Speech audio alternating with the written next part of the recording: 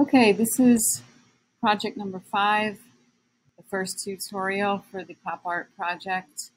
And what we'll be doing in this activity is really taking a photograph and turning it into a black and white coloring book style picture, or it could look posterized. I'm going to give you 2 different ways to start off the project. So first we're going to open up the photograph that you took of a common machine, and I'm using a car, a photo that I took in Florida one year.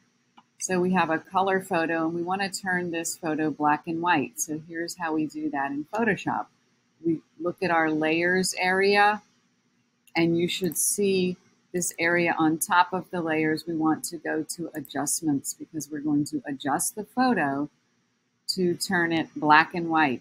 So if you hover over these different adjustment layers, you will find your black and white adjustment layer right here. And just click on it, and that will turn your photo black and white. But now what we want to do is, you see it's very gray everywhere. We want to really enhance the contrast. So bring in more darks and blacks and more whites.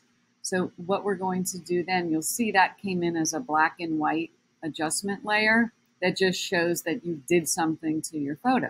Now we're going to do something else to it.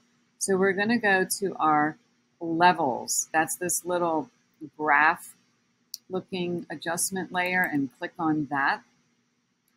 And we'll work with this graph in the middle here. And if you pull in from this side, you're going to pull in the blacks, and you can see how black it's getting. We don't want it that black. Just a little bit to enhance our blacks, and pull in from the white side to really pop out our whites, because that will make it easy to make a pop art photo. So we're pulling in the blacks, pulling in the whites into our picture, and it's a really good thing to learn how to use the levels adjustment.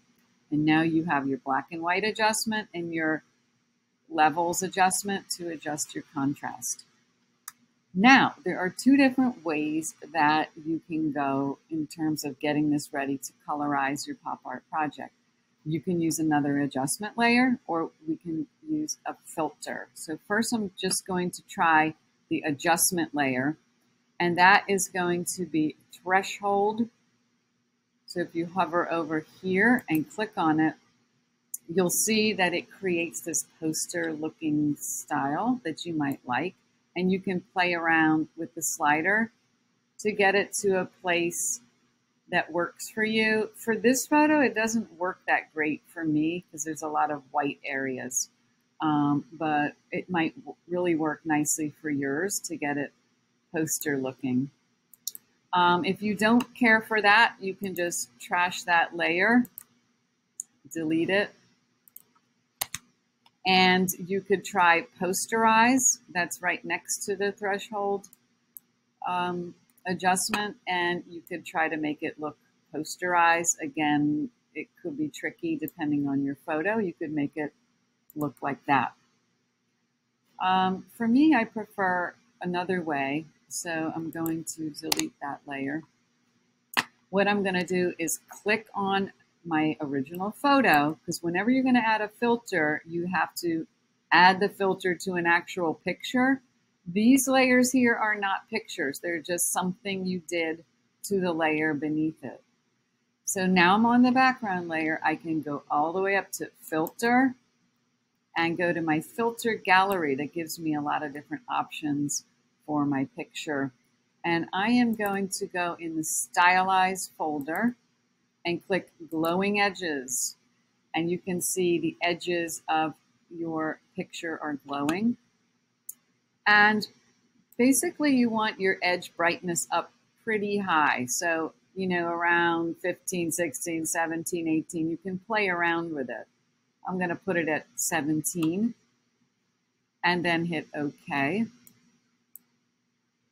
And you'll see I have this look to my picture. I have a lot of lines in white, and now I want to change the picture so that the lines are black.